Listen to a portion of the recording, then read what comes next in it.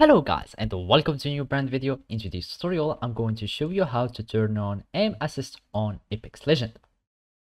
So basically now we will need just to have your own Apex Legends game. So to have it, all you need to do is to go to the Steam store. So after going to the Steam store you will have something similar to this. So basically let's just go to the Steam and then you will need just to search in the store here for the Apex Legend. Here in the searching bar you can just type Apex Legend and then you can have your own game.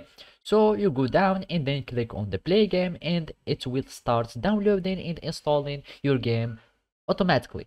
So basically after you install and download your game you will need just to launch it, so it can take you to your main menu and then you can just start firing range or anything. So in my case I'm just going to start a fire range so I can show you how to do so.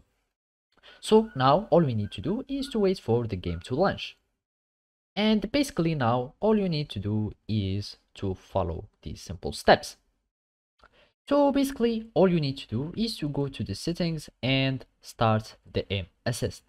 So basically we will need just to go to the settings here and then we will need just to go to the controller, and here in the controller we will need just to go to the ALC controls or the advanced loop controls, and basically at the bottom we will find the target compensation, and basically target compensation is the aim assist for the controllers. So all you need to do is to click on and then you will have turning on the aim assist on Apex Legends. So basically this is how you can do it. Thank you for watching and see you next time.